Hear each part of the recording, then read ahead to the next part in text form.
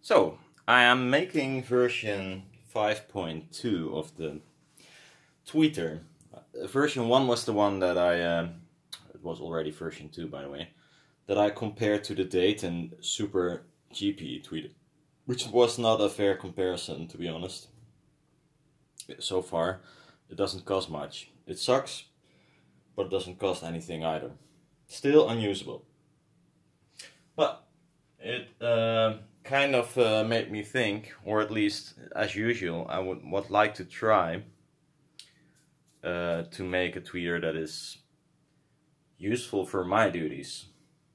So I got a few things I want, and that is, well, mostly one thing actually. A tweeter that you can cross as low as possible.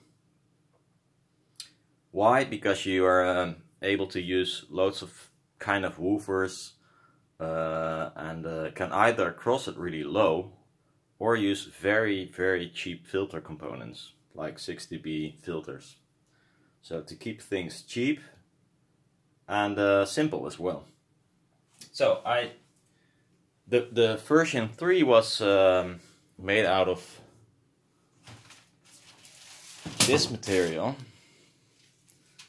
It's 12 micron polyester film or mylar, whatever, with aluminum, 9 micron I believe. And nice stuff. It etches really well because it's a good laminate, of course. And it extends to 20K with ease, but it had a really big rising response. If I want to use only 6 dB per octave filters, which I would like to use, I have to have a more like straight curve and not an upwards curve, because the top end will be too loud, as you noticed in the comparison video, the A/B blind test. It was like people said it was bright, which it was, of course. Because if you cross over in the middle somewhere, then the top end will rise still and will be too loud. So what I'm gonna do, there's some foil in the printer right now, which is this foil. It's actually a roll of tape. A insanely big roll of aluminum tape. 30 micron, it's on a polyethylene backing.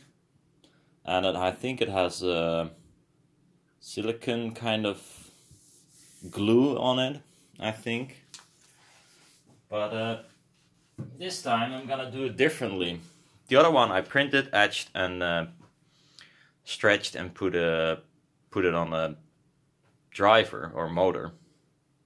This time we're gonna print it, cut it up, etch only the coil, stretch a mylar on a motor, and then attach the coil.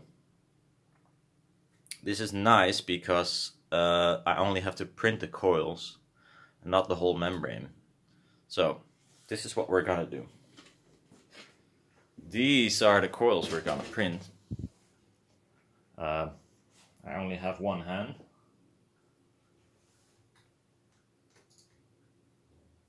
These are the ones we're gonna print, and then we're gonna cut them free from the foil, and I'll start etching one, of course, because I don't want to ruin my etch bath with coils that are of no use. And this is my Xerox solid ink printer, and I'm really glad I have it, to be honest. I have to select the right printer. Xerox Phaser, yeah.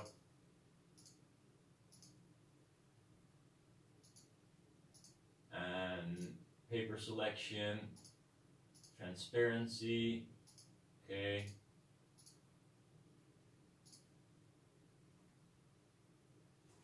And we should be off to, there we go. Oh, well, it works in one go. How nice.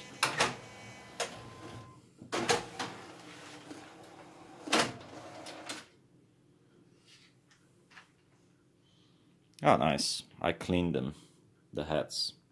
And they are really no faults. or at least not many. There are some, by the way.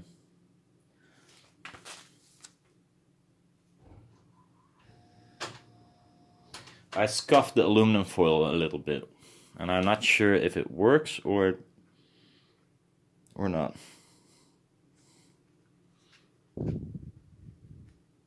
Well, I'm gonna cut them free and etch one of them.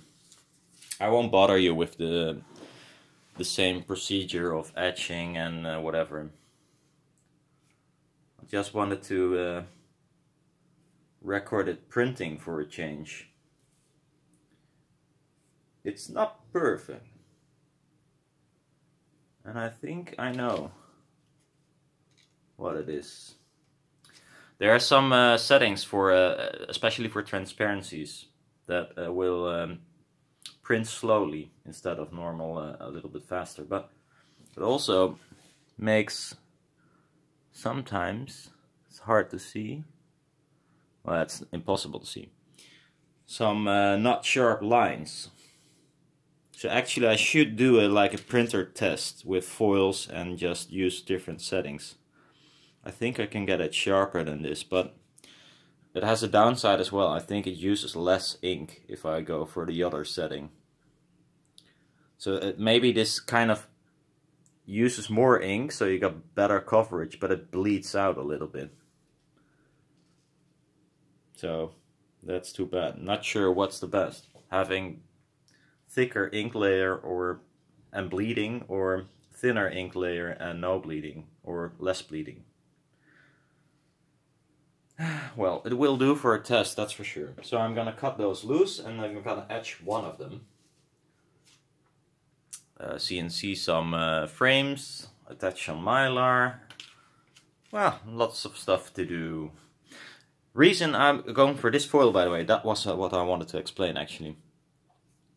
This is much heavier. This is 30 micron foil, aluminum foil, and it has this sticky backside, which is also, I don't know how thick, but it weighs something at least, that's for sure. And I'm gonna attach to 6 micron mylar. The reason I go for thicker and heavier is that this uprising stuff that the previous tweeter had, yes, it is like a ribbon, etc. It should be rising up till whatever. You know, a perfect ribbon would rise endlessly if the weight is low enough. But I actually don't want that. I want a straight line or a straight curve, so it makes filtering more easy. Some people will say, yeah, but lighter is faster. I'm not sure yet if that's true. I might have to look at sort of an impulse response maybe to see if that's true. But I kind of think if it reaches 20k, I mean, it moves 20,000 times a second. What do you want? I know, yeah. It's hardly, you can hardly hear 20k. So I'm not sure if it matters if it's lighter and moves faster. We're starting to move faster than 1/20,000th of a second. I don't know. I don't know if we can hear that or whatever. So I'm not sure, but I'm gonna try this to have a little bit more low end compared to high frequencies without just adding that weight. The added that weight I'll do now is in fact a conductor, so it still brings something to the table in terms of driving force, and hopefully it will end up in the mid-range low end. So yeah, that's it. Hi Poos. Hey.